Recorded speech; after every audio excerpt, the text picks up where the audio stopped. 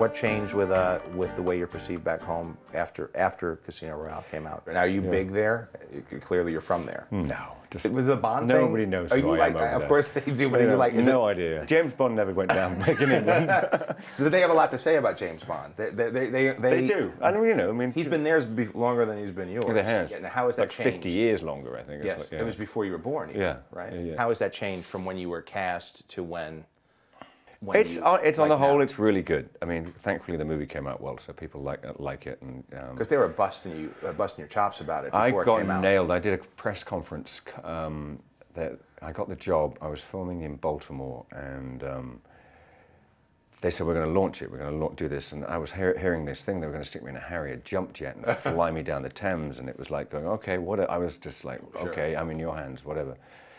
And instead, what they did, they got the Royal Marines to drive me down the Thames on these attack boats, which are spectacular, but they wouldn't let me on them without this life jacket.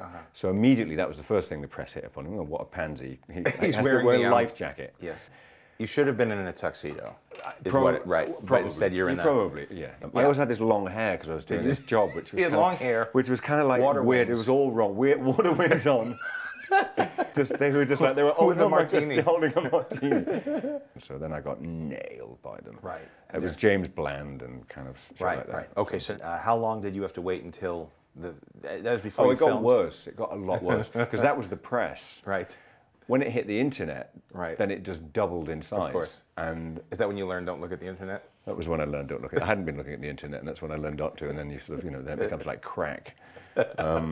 Now I was in the Bahamas, and I just got a call from one of my people who just said, it's looking not so good. And I'm like, what do you mean? What do you mean? It's all going great. We're making a great movie. It's all good. And it's like, well, yes, it's just the public opinion. It's not in your favor. While you were filming? Oh yeah, right in the middle of filming. Of course, I went straight to the internet and went, oh my God, and sort of typed in my name, and then you spend the next 5 hours like going down to some blog that's happened, and where someone's just spitting that I'm doing this role, and then I switched the computer off and I went, well, what can I do about it? It's too late. There's nothing I can do about it. I'm doing it now. Just make the best movie you can. Just make the best movie we can. So Bond comes out, and then all of a sudden you went from the guy they were making fun of to the guy that they're now embracing as a national hero. I mean, we had a premiere in London, and which is always bizarre. It was a royal premiere. I got to meet the Queen, and wow. And the moment when the kind of lights went down and there was an applause when the music started, and at the end of the title sequence, I kind of come, and my face is just on the screen in the movie opens,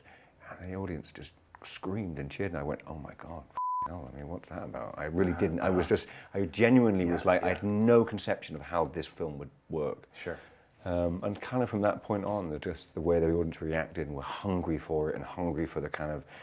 And I kind of knew, I kind of went, okay, maybe this will be okay.